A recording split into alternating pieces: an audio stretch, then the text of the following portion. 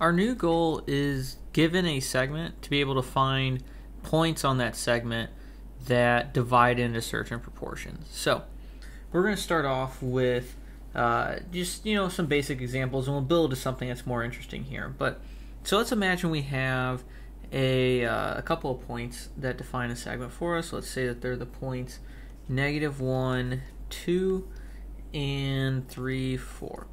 So my goal to start off with is going to be able to find the point that's right in the middle between the two of them. So this is called the midpoint.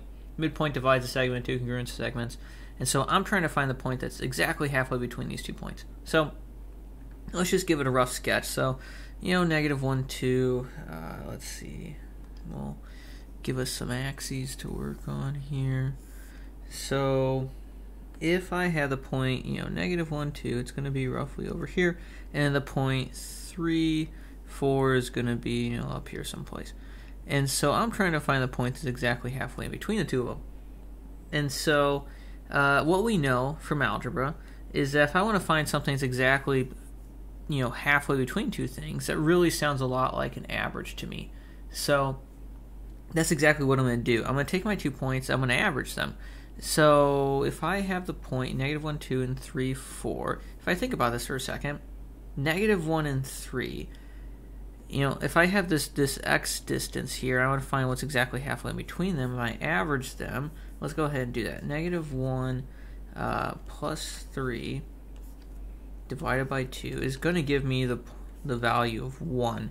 And so 1 is exactly halfway between -1 and 3. It's 2 away from -1 and 2 away from 3. And so what that means is that, this point is going to be, somewhere in this range. And so now I just need to find, let's look at the y values.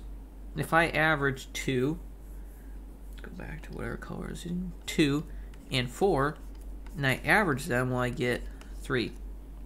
And so, this is going to be the point that is, somewhere in this range. And what I end up getting, if I divide both the x distance and the y distance in half, what I get is this point that is exactly halfway between them. So in this case, my midpoint between these two segments is the point 1, 3. So we can generalize this if we want to. We can generalize this to say that, well, given 2 points, let's call them x1, y1, and x2, y2. The point that's going to be exactly halfway between them is which is called the midpoint, is going to be the average of the x and y coordinates. And so we have a formula here that we could write. I'm generally not going to try and use a formula. I'm just going to think about what's going on. But I could generalize to say that, this is the average of my x coordinates and then the average of my y coordinates. And this will give me the midpoint. The point is exactly halfway between these two values. So that's not too bad. Let's look at something slightly more interesting then. What if, for example, go back to our idea of weighted averages, what if I want to find a point that is in between two others but closer to one than it is the other? So let's talk about the points. Let's see. Let's go with -6, -2. And then my other point is going to be 3, 4.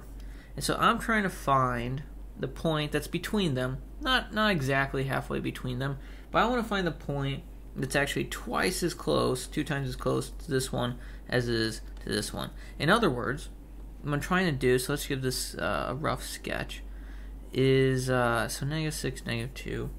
Well, let's just draw a point. So -6, -2 is going to be down here someplace. And then 3, 4 is going to be up here someplace. And so on this segment, I could find the point that's exactly halfway between them, but I don't want to. I want to find the point that's twice as close to one as the other. And so to do that, what I'm actually saying is that I want to divide this segment into, kind of 3 chunks. This point right here is twice as close to this point as it is to the other endpoint. So what I'm going to use is, this sounds a lot like weighted averages. I'm going to do just that. If I want to find the point that is twice as close to this value here, I'm going to take a weighted average between these two endpoints, with this point being the one that's double weighted. So I'll do exactly that. To find my new point, I will get, let's see, so I want to take 2 times -6 plus, and then just 1 times 3. These are my two x values, -6 and 3. I'm double weighting the -6 and single weighting the 3. I'm dividing by how many parts I have total, which is 3 parts. 2 here and 1 here. This is my x value. My y value then will be the same thing. I'm going to double weight this point, and then I'm going to single weight this other one here. So double weighted, single weighted. Those are my two y values.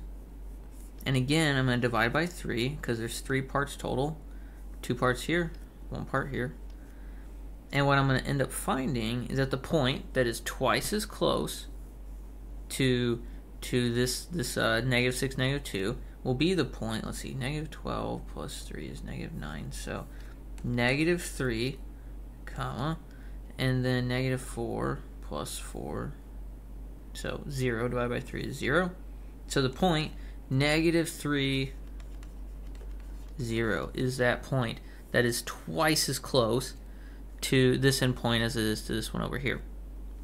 And so let's think about that for a second. Let's make sure that's actually the case. -6, -2, and this is 3, 4. So this distance here, my change in x, so my change in x, let's go slightly different color. My change in x here is going from -6 to 3. That's a change in total of 9 units. Going from -6 to -3, so right here is a change of 3 units. And then going from, let's see, -3 to 3 is a change of 6 units. So it is, in fact, twice as close, 3 to 6. And I can do the same thing. I look at my y values here. Same thing. When I divide this point will be, so I'm talking about -2 going to 0. It's a difference of 2. As opposed to 0 going to 4 is a distance of 4. So, again, what I was able to do here was, by double weighting this side, I can find the point that is twice as close.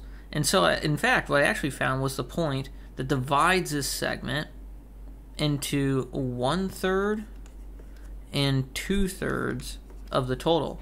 And if I wanted to, I could double weight the other one and find that other point. I could find the points that divide it into thirds, which is a nice thing to be able to do. Let's look at, well, I think we're gonna do 2 more examples. Let's get rid of this. So let's do the same thing, except for let's look at quarter points instead.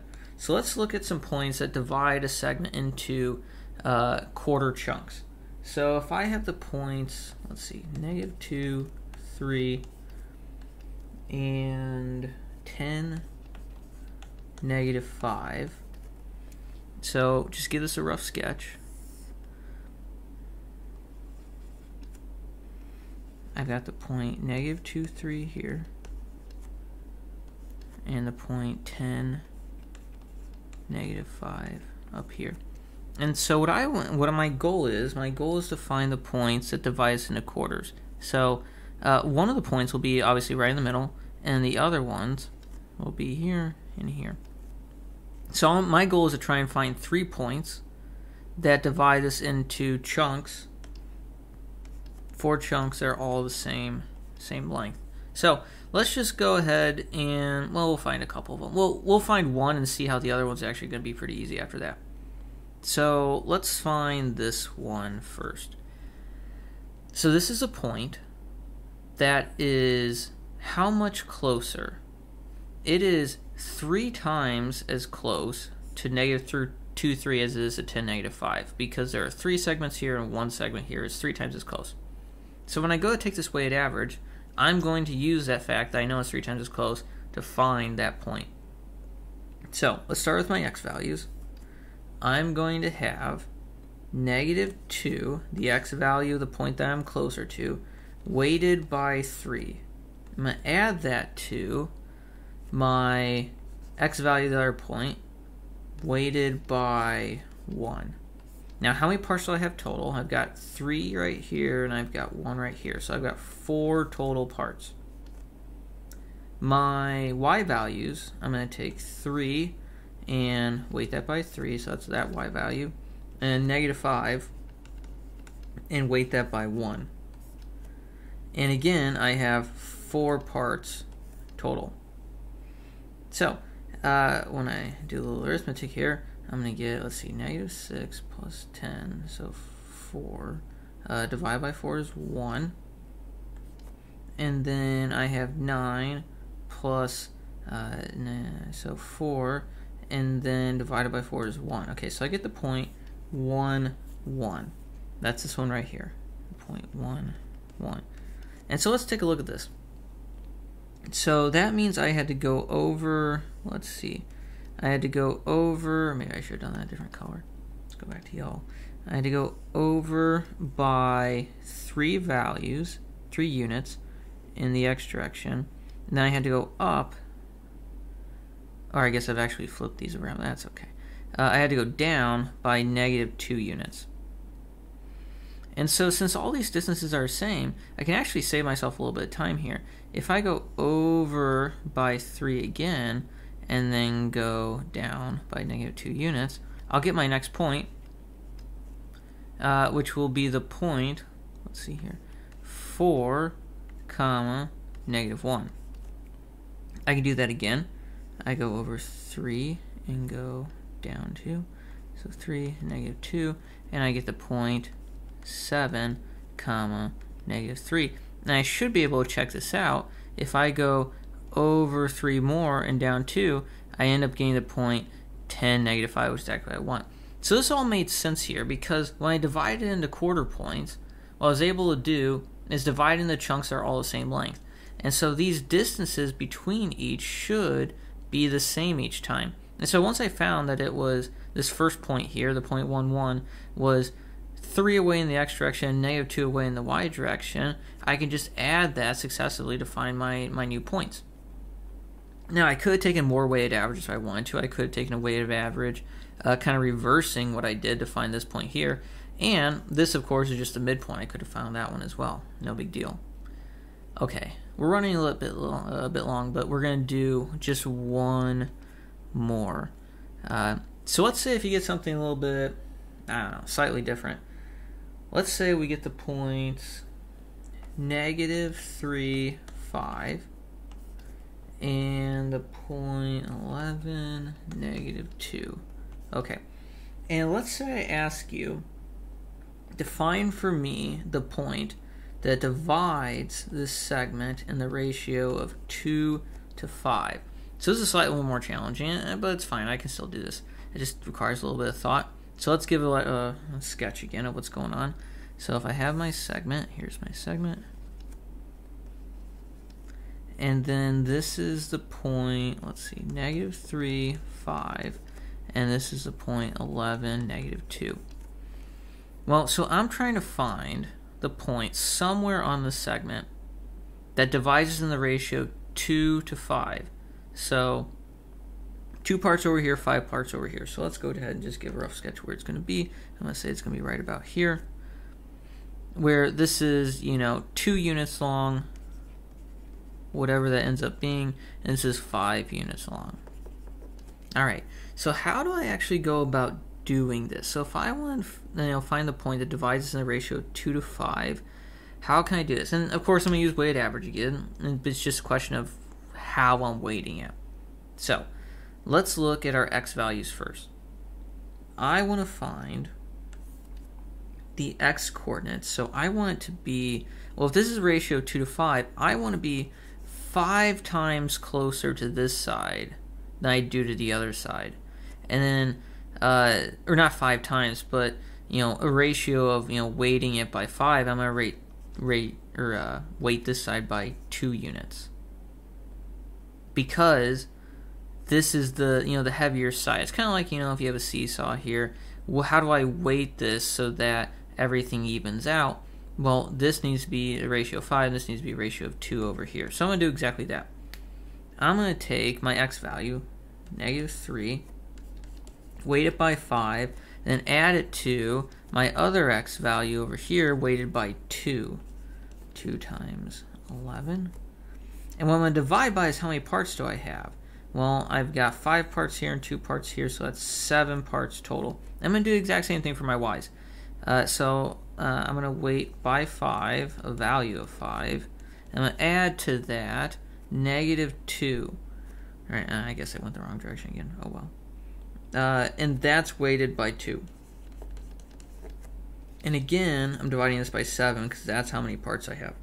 And so when I do this, so this is -15 and 22, which comes out to be 7, so just 1. And then this is a value 25 plus -4, so 21, so 3. So this is the point, 1, 3. Now let's check this to make sure this all worked out the way that I wanted to. So to get from -3.5 to 1.3, I have to go over 4 and then up or down -2. And then to get from here to here, I need to go, so 1, I have to go over 10. And then from 3 to -2, I have to go down 5. And so these ratios all end up working out. I wanted this in the ratio of 2 to 5. Well, 4 to 10 is 2 to 5. -2 to -5 is 2 to 5. So here's the big takeaway. I can use weighted averages to find points on a segment that divide into certain ratios. I can do things like this, where I'm given the ratio 2 to 5. I can do things like this, where I was trying to find points that were a quarter of the way and then come up the ratio, so 1 to 3 or 3 to 1. And then what was the first one I did? Oh, and when I weighted it just by double weighting one side, I found my points that divide into thirds. So I can always use my weighted averages. They help me find these points that divide my segment into chunks based on some ratio.